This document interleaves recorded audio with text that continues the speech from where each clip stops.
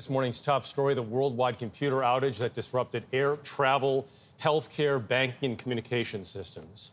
This morning, companies are seeing signs of recovery after spending most of Friday scrambling to get past the so-called blue screen of death.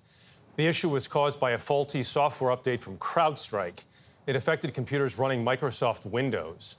The company says it's working on a fix and that the issue was not caused by a cyber attack or a security breach. Michael George is here with the latest. Michael, good morning.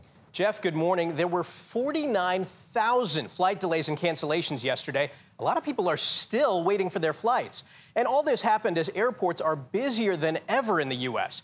But this outage didn't just hit the airlines. CrowdStrike's clients include everything from small businesses to the Department of Homeland Security.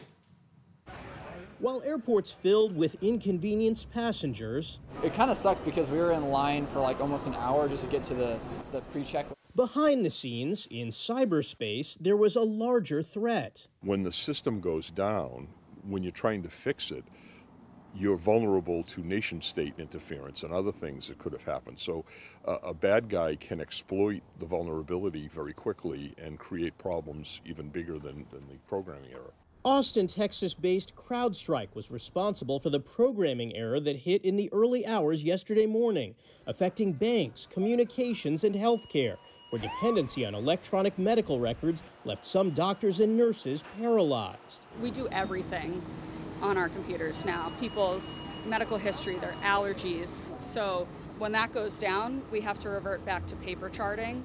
New York's Memorial Sloan Kettering postponed all procedures requiring anesthesia.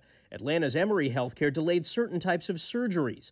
And Seattle's Children's Hospital closed its outpatient clinic. Look, it was a code red situation for CrowdStrike. It's the biggest global IT outage that we've ever seen in the world, and definitely a black eye moment for CrowdStrike.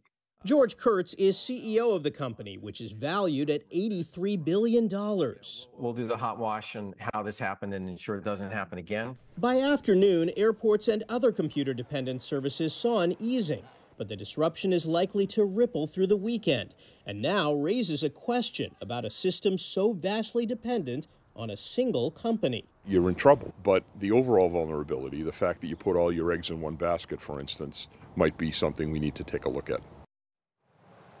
And while CrowdStrike did put out a solution to the problem, here's the issue. In a lot of cases, it requires companies to manually reboot every single computer. So that's not easy, and it's not fast either.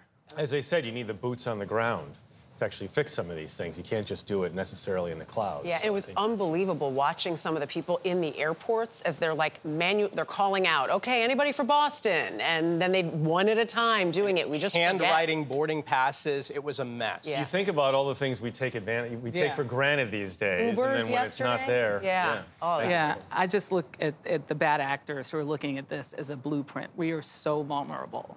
Yeah, there's no doubt about it. All right, Michael, thank you very much.